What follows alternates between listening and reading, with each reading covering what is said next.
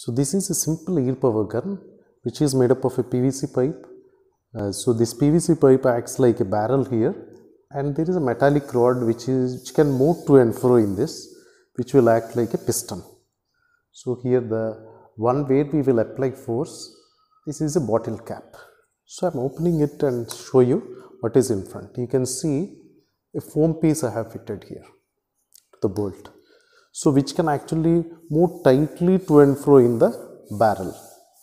So the piston I can move to and fro inside the barrel. Tightly it is moving. So see, if it comes out, it is like this. So I have kept it inside, and one more bottle cap I have taken and I have made a hole here, through which actually our piston can move to and fro. Now there is a dart, foam dart, which I have prepared. Why with foam? So it should not cause any injury to us, so it's a foam dart.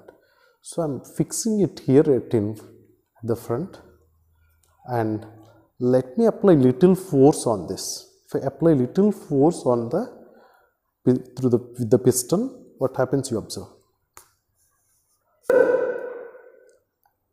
As it goes, as we are moving more and more, the air which is inside it gets compressed. As I am moving the piston more and more, the air which is already trapped in between the dart and the piston, what happens?